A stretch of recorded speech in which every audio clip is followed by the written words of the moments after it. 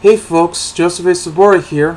Been busy a lot lately doing all the Hannibal Lecter films, including the last one, Red Dragon, which was last week, of course.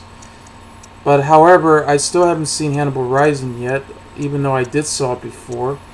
But I'm going to get right to it once I try to find a copy, because I know there were two versions of it. Yeah, the theatrical and the extended version. So who knows? And I wouldn't mind checking out the extended version because I never saw that one. I only saw the theatrical, and I remember not liking that film as much. But still, I like to review it anyway, someday. But for right now, I'm going to review a movie that I just saw a few weeks ago during my birthday. Which, sad to say, I saw it at the Universal City Walk, which made me miss the middle part of the film for like over 10 minutes. Thanks to those theater employees. Yeah, they definitely ruined my experience.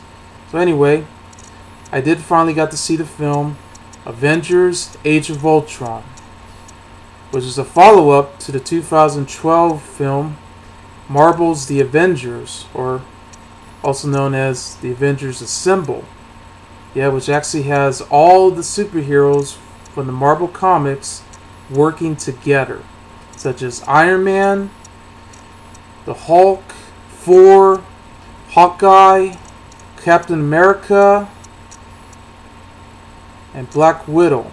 So yes, they all work together as a team to stop all the bad guys from taking over the whole world. And that was a good idea for a film like that because it works well as a crossover. And I was so excited when I first saw that movie, and I remember watching it with my family, and we were just pumped up with excitement, and it's just, you just can't go wrong with it. Yeah. And once again, I keep seeing both of these films in 3D, which I prefer seeing it in 2D instead. I mean, don't get me wrong, I love 3D when it comes to other films, but that's actually done right, but not the Avengers or any of the other superhero movies. So that's for sure. Because I know I did saw Captain America in 3D once. And that was the first The Avenger that I saw. It was okay, the 3D, but it just looked better in 2D. It stars Robert Downey Jr., Chris Hemsworth, Mark Ruffalo, Chris Evans, Scarlett Johansson, Jeremy Renner, Don Cheadle, Aaron Taylor Johnson, Elizabeth Olsen, yeah, both of which were in the film Godzilla last year. So this time they got to play Quicksilver and Scarlet Witch. Paul Bettany, Cobie Smulders, Mackie, Hayley Atwell, Idris Elba, Stellan Skarsgård, Andy Serkis from the Lord of the Rings movies,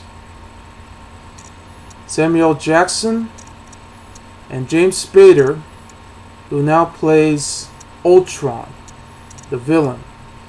Yeah, which this is also, I believe, the third time that James Spader had teamed up with a film with Robert Downey Jr. since Tough Turf back in 1984. And then later, Less Than Zero. Yep, it's based on The Avengers by Stan Lee and Jack Kirby, and it's written and directed by Joss Whedon, best known for writing and directing shows such as Buffy the Vampire Slayer, Firefly, and many movies, including The Avengers. So, let's get right to it. The movie begins set in Sokovia.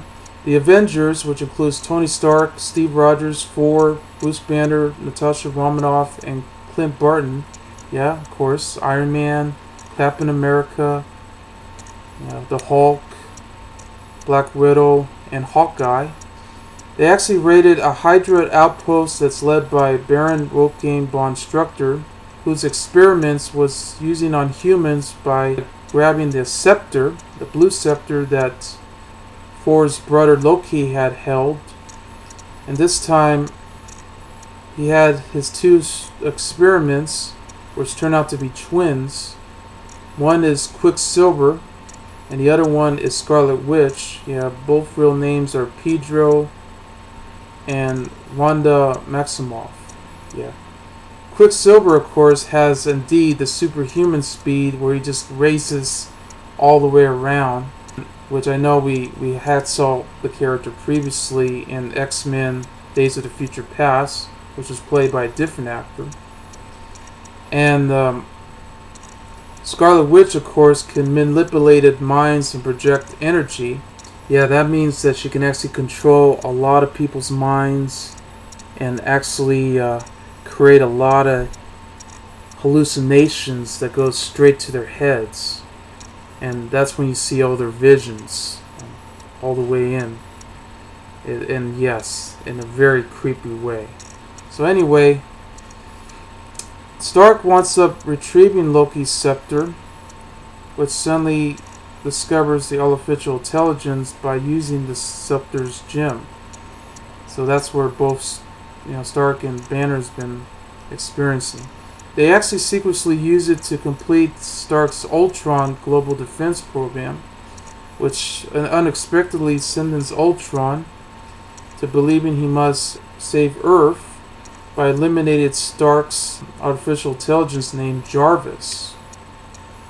So they wind up attacking the Avengers at their headquarters, and they start escaping the scepter that Ultron was using to resources and structure Sokovia. So based on the Maximoffs, by holding Stark responsible for the parents' death by his weapons. So together they actually go after an arms dealer named Ulysses Claus, which in an African shipyard to obtain vibranium, which the Avengers had pursued and try to stop him and everything, until Wanda wanted to subdue the heroes by using all these haunting visions as we speak, because they somehow vision everything that just happened in the past, which suddenly turns into a whole evil thought.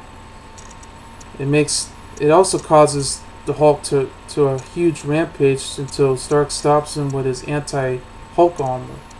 That's when the whole thing starts to collapse between the Avengers themselves. All of this had begun to happen once they went straight to Barton's safe house for the parts to consult with Dr. Everett Selvig on the meaning of the apocalyptic future that they saw on each and every one of their hallucinations. So this is sort of like a take on Jacob's Ladder in that sort of way, when it comes to hallucinations and all this other crazy stuff that's happening to them, and they're actually feeling it. Yeah, I guess it had that comparison with it, so I might as well. Nick Fury finally arrives and encouraged the team to form a plan to stop Ultron from harming everybody's way. So they actually went to Seoul, Korea, to find Dr. Helen Cho to actually use this synthetic tissue technology to use together with vibranium with the Sector's gem to create a perfect new body. So they'll be able to upload himself into the body, so that way Wanda can able to read his mind, discover his plan for human extinction, while the Maximoffs have wound up turning on Ultron, Rogers, Romanoff, and Barton to find Ultron and retrieve the synthetic body. But of course Ultron winds up capturing Black Widow. So once again, together they wind up fighting against when they try to use Jarvis, who's still operating by hiding inside Ultron, inside the internet. So they actually create it into a synthetic body. So anyway, Ford returns to help activate the body by explaining on the gem on the brow. So I had to take one of 6 Infinity Stones. So they become more powerful to eject its decisions by using the Vision and the Mammoths to accompany the Avengers to Sokovia. So once Ultron winds up using the remaining vibranium to build a machine to cause the large part of the capital city, collapsing into a global extinction. It's up to them to actually stop Ultron and all the rest of them to actually be able to construct this madness that's going on. Well, and that was indeed one of the biggest challenge that they had to take for this movie, because it was going to start a new beginning and a new revolution of the Avengers, because this time they're trying their best to actually save everybody from over there, but it's actually going to take a lot harder for the whole thing to stop, because it seems like Ultron had took over everything that he had to challenge by using all these robots that Tony Stark actually had. Yeah, he created those robots, but Ultron took over them. So now they all got created in an evil way. Yeah, so all of them, of course, are Ultrons. So that's how scary it turns out to be, in order for them to stop him. Yeah, and it was really strong, and boy, they really got into it. It was really something. But nevertheless, I enjoy that concept. I mean, yes, they wanted to go for a dark, serious tone that they went into it. Plus, it had tons of action that I never thought I would see. Even though the Avengers did have a lot of great action in that scene. When they went to fight in New York by all of Loki's army. But this one had plenty of action. And I couldn't believe it. And I loved that, because that's what they should have. There was that one scene that I really enjoyed that was so hilarious. It was when everybody was trying to grab Thor's hammer while they were inside having a party at Stark's headquarters, which used to be, of course, but it was part of the Avengers headquarters. I thought that was fun. But I'll give you this, the movie did have its flaws too. For one thing, I didn't like the idea where they started throwing this whole watch your language bits that they put into it. Yeah, because I remember at the beginning of the movie, Tony Stark, as Iron Man, actually said the word shit, and they're just telling him, watch your language. I mean, come on. It was funny for maybe a few minutes. Having to say this many times totally destroyed it completely. It got old really fast. I think that was a stupid joke. Even a 5-year-old can write that. I mean, come on, man. Seriously. It's a PG-13 movie. It's not a kid's film. It's not meant to be. But on the other hand, I know kids will enjoy it anyway. I mean, even if they had put some languages in it. So what? I mean, come on, man. I mean, I'm 30 years old. I can handle that.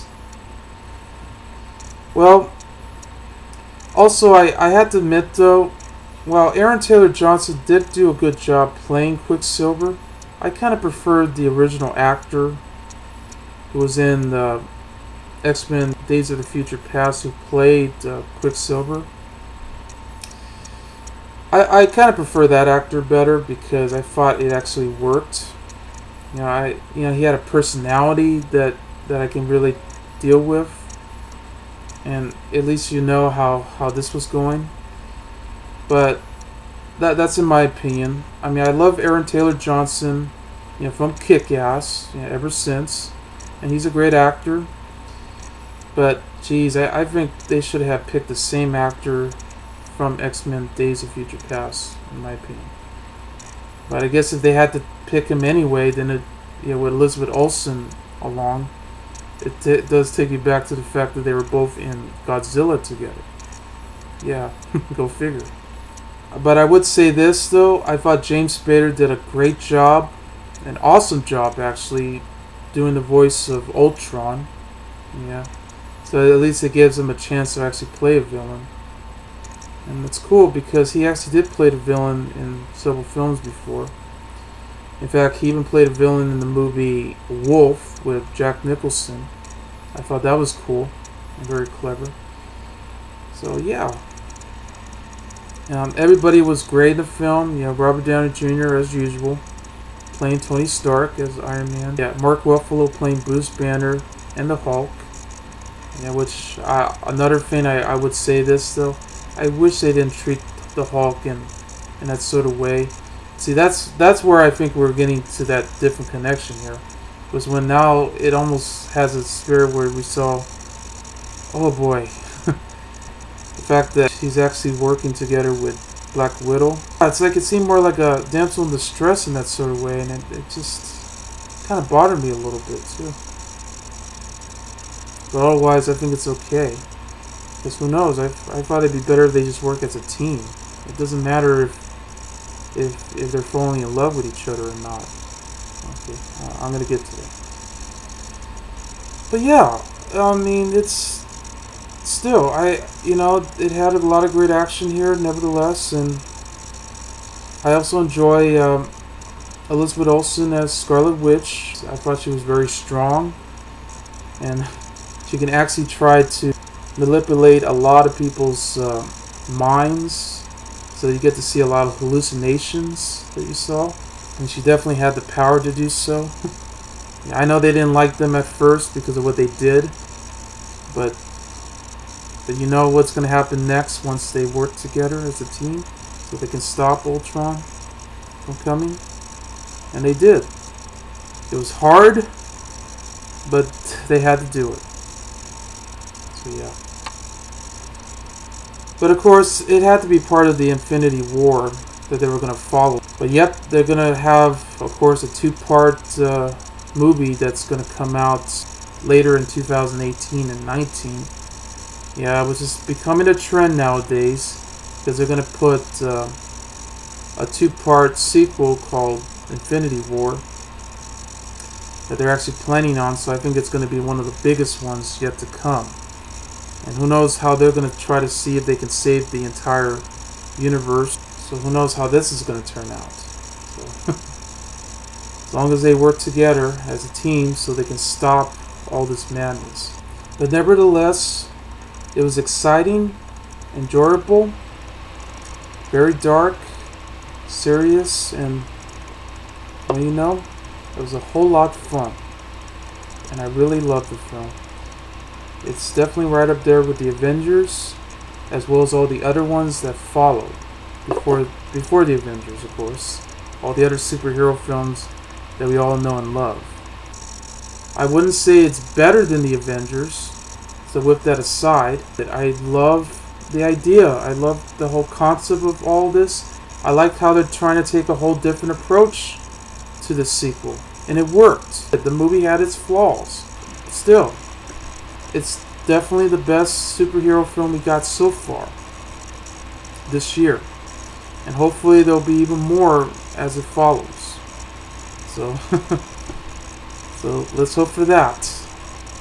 That's the film, The Avengers Age of Ultron. And I give that film 4 stars. I'm Joseph A. Sobora, and I'll see you later. Bye.